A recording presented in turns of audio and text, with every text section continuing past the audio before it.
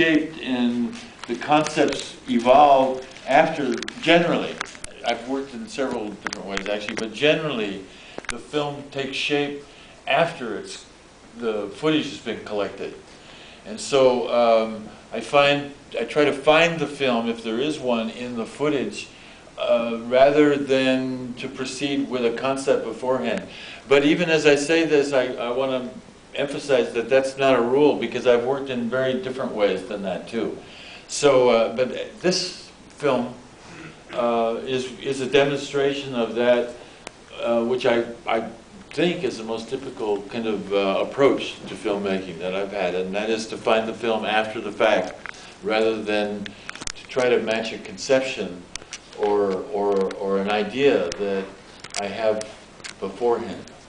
Well, yeah, I mean, this one really takes it a lot farther than, like, for instance, Great Blondino, which showed last night.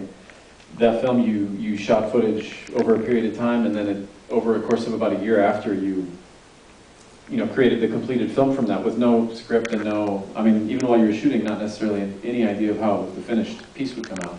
And same with this one, but at the same time, this one, I mean, some of the footage dates from as early as 70, 71, and then you finished it in 97, and I mean, a lot of the footage in this film wasn't necessarily made for this film even. But no, none of it. But once, yeah, none of it. I mean, once you got in the mid-90s to working on this, you were looking at all this footage from incomplete projects and so forth, and tests and so forth, and it's a bigger challenge, I think, in some ways. Than, I mean, none of the footage. Well, I mean, an incredible amount of limitation that you're putting on yourself to work with footage that wasn't even shot for the film you're working on. Yeah, well, I don't think of it as a limitation, or but I think of it as expanded possibilities, because the film doesn't have to be anything other than what it suggests. It doesn't have to be 70 minutes long, or 40 minutes long, or 10 minutes long, or it may even not be a film in the box. The big difference between this and Blondino is that when we shot Blondino, we shot it for over, I think, well, it was all shot within a year. It was actually only a few, not that many times that we went out on weekends and shot the footage. But there, not that the film was preconceived, it wasn't, but there was a consistency of elements, namely the character Blondino, and the idea of a tightrope, or in other words, that was more of a specific project, still open-ended, whereas this is more from a big box of black and white footage of various projects over the years.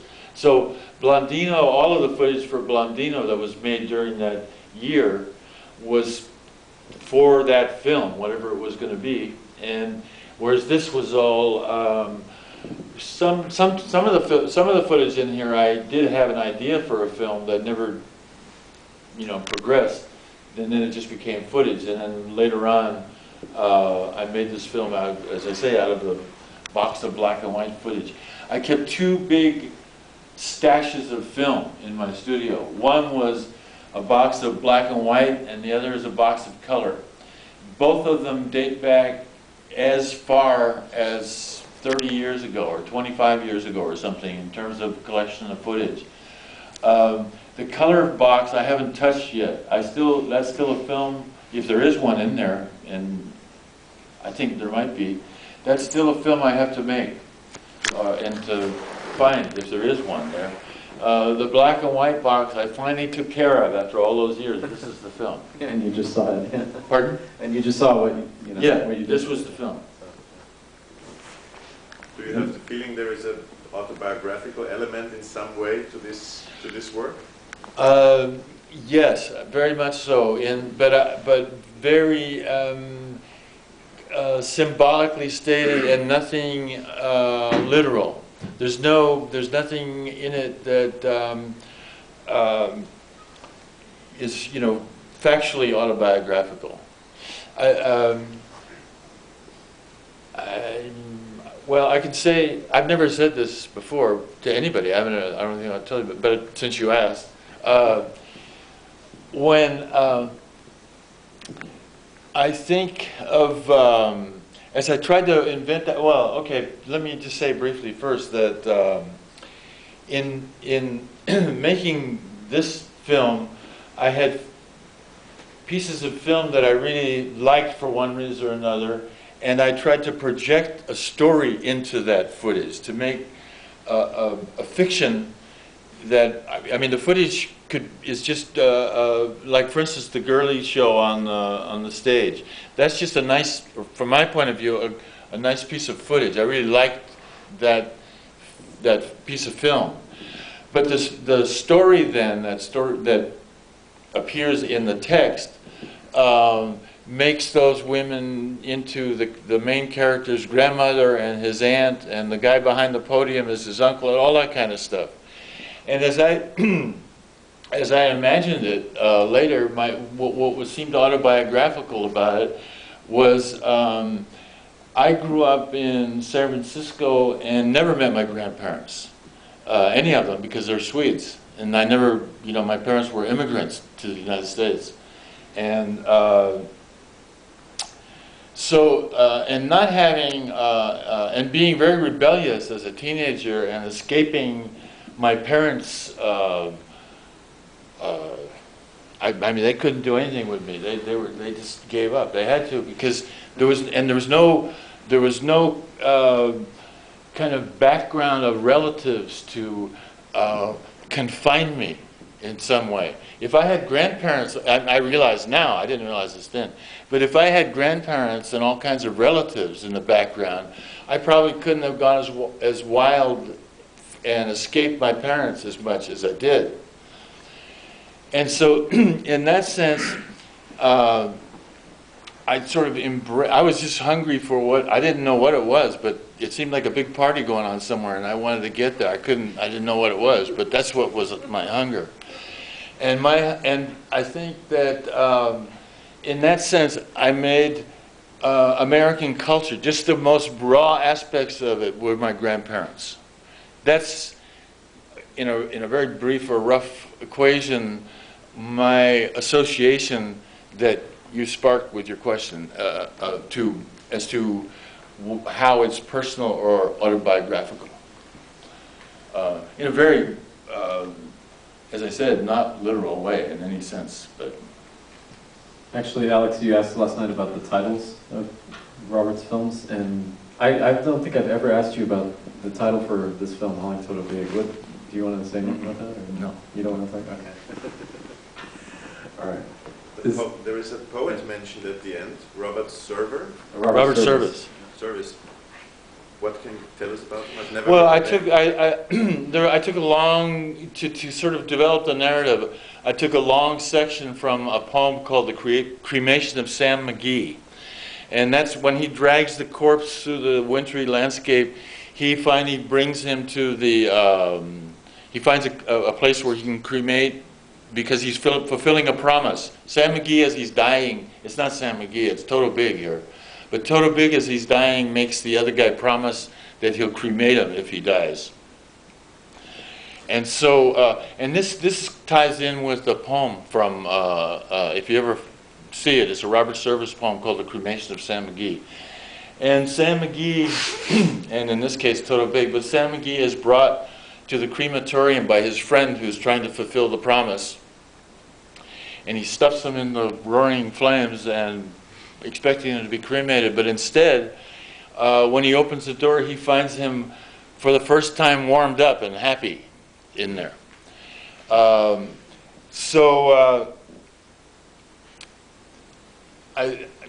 borrowed the main idea from that film. In this case, when Sam McGee, although Toto Big rather, is transformed or reborn in the flames, he's the black man at the end who's a voodoo man and who scares the other people. So that's why I credited Robert Service, because I borrowed liberally from that poem. And it was a poem that I remembered as a kid when I was, I don't know, 8, 9 years old.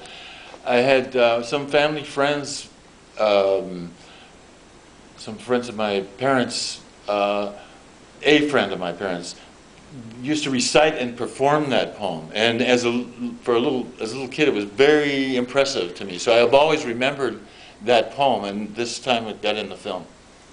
Although you rewrote it quite a bit. Pardon? You rewrote it. Yes, yeah. It's only a few lines are similar. I rewrote it for this piece. Yeah. Are there any questions at all? I was very fascinated by the sound of the film, and for some parts I couldn't decide whether to follow pictures or the sound. And the first thing, of course, I wanted to know is how you produced it, this film. Did you decide which picture according to the sound, or was it the other way around? Did you do the sound by yourself? Those are things I would like to know first. Yeah, the sound is also a collection of sounds. So some of the sounds I did myself, and some of them are just like The Hypnotist is a recorded sound that we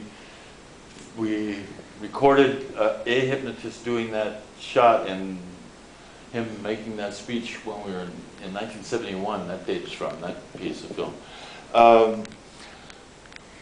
Never before in any film have I done as much text in a film. This is an unusual amount of text for me. And but I knew my impulse was to really try to become, for once, just one time, I wanted to try to be a writer with this film. I wanted to write those texts. And I also needed that to make some kind of, to try to bridge the gap between what I was imagining from this footage, the fictional thing I was just talking about, about bringing, finding ideas in the footage that I'm projecting from my own life. To do that, I needed some kind of bridge, and I just used text for it. And because the form of the film is abstract enough, it seemed to me possible to use contrasting images and text. I know it's sometimes difficult to perceive all that one. I think it's a film that probably needs a couple of viewings to try to figure it out, you know, if it's possible.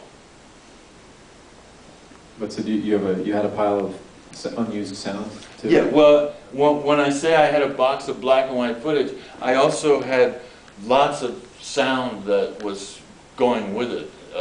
Like the sync sound of the Girly Show, for instance, all of that stuff, yeah. But then like the drums at the end are your son? That's Steve? my son, Steve, yeah. And then the electronic music is Dave Borden. Dave Borden, who actually, you know him? Yeah, he got to be kind of well known, I think, yeah, electronic music. Okay, yeah.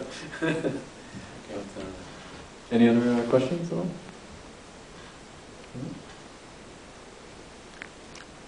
Those pieces of music were made for these images, or had they existed before? Yeah, no, he made it, the Dave Borden music? No, they weren't made for these images. It was made for, it was just music he gave me if I ever wanted to use in a film.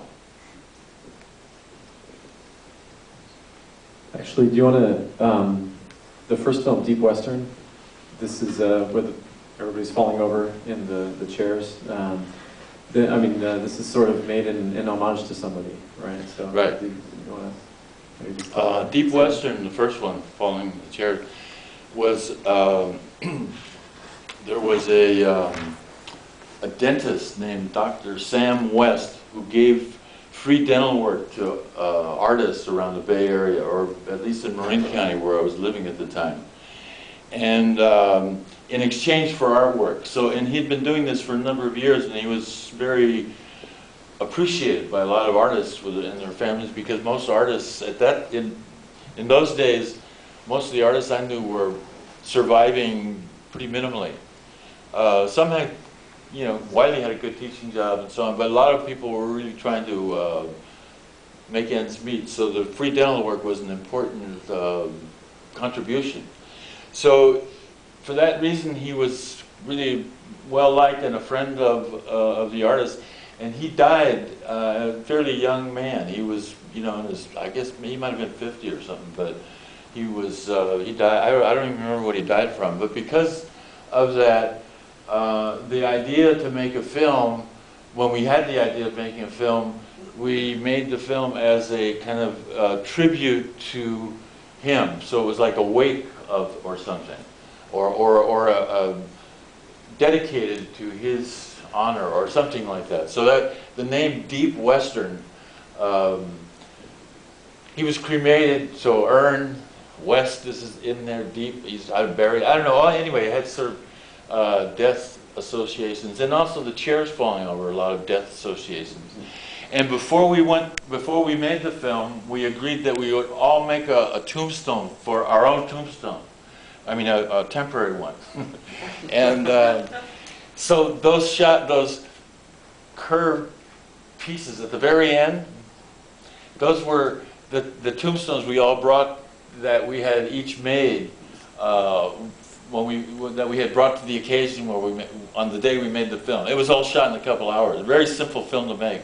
Some of the films I've made are really very simple, and that's always kind of a refresher. It was refreshing to, especially after some enormous, complex film, or what seems enormous and complex, like Blondino or this one or whatever, to make a film that just takes one day to shoot and takes, you know, another day, some other time to put the track together. I really like some of the simple films I've made. Hot Leatherette is a very simple film. This one, Offhand Shape. Those are all films made like in a couple days. And but other films like the one we just saw is, you know, 30 years or something. So there's a big range of differences between those two possibilities. Yeah. And actually, So listen, I'm not dodging your question about Yeah, the no. Hauling Total Bay because I'm just dodging it, you know. the title? Yeah. Yeah. Yeah. So No, it's okay. we'll talk about some other time. Yeah. Okay. Actually, so in Deep Western, the people are Bill Geis, and then Mike Henderson, and you, and then William Wiley. Yes. And especially those of you that were here last night, you saw Offhanded Jape, which is Bob and Bill Wiley.